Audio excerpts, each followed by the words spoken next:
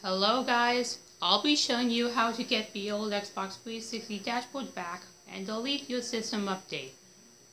So first, go all the way over at Settings, then System, and then Storage.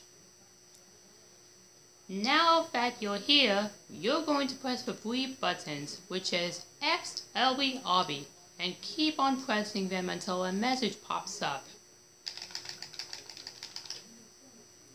And this is going to come up, and it says, delete system update.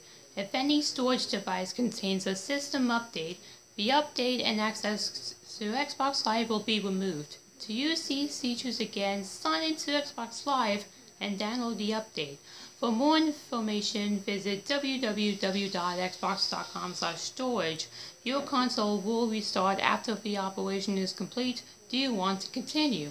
Well, most people use this to downgrade their dashboard by clicking on yes, but I don't want to do this, so I'm just gonna press no. Okay guys, I hope this helps you during this video. Well, so guys, bye.